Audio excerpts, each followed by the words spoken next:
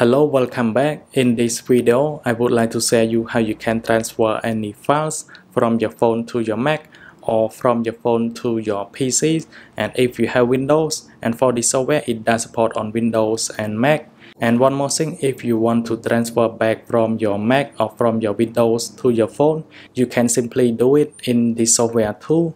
And now I'm gonna go to content management, where you can manage and see some file on your phone. Like I have here, I have photo, and then we have audio like music, so you can review it from here before you can transfer. If you want to transfer the file from your phone to your Mac, you can go to this tab, and then you're gonna click on next.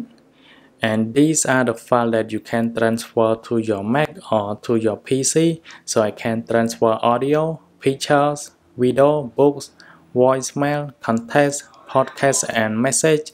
And as you can see here, I can transfer all of those. Now for this video, I'm gonna demonstrate you on picture. So I'm gonna select on picture here, and then I can click on transfer, and then it just simply transfer to your PC or to your Mac, and then I can just view file from here. And these are the image that I have just transfer.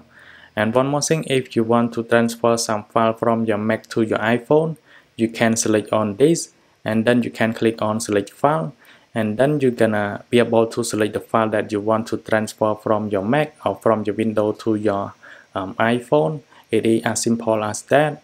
And one more thing, if you have two phones, and if you have old phone and the new phone, and you want to transfer some file from the old one to the new one, you can connect both devices, and then you can transfer from the old one to the new.